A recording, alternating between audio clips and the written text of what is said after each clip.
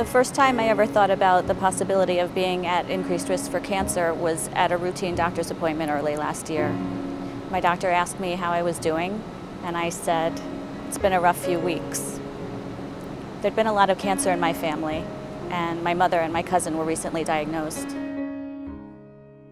There are many known risk factors for cancer. However, genetics and family history are often overlooked. My doctor recommended that I have genetic counseling and genetic testing for mutations in the BRCA genes. When the results came back, she told me I was positive and that my risk of developing breast and ovarian cancer was drastically increased in comparison to other women.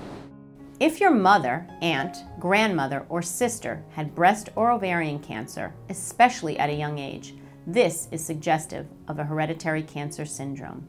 You may be at increased risk to develop cancer yourself. Genetic testing for mutations in the BRCA1 and BRCA2 genes could provide you with useful information.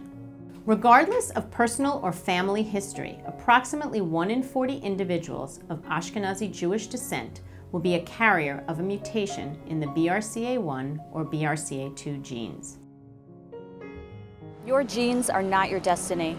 Fortunately, women who are BRCA carriers have options to significantly reduce their risk of developing breast and ovarian cancer. Talk to your family, be informed, and take control of your health.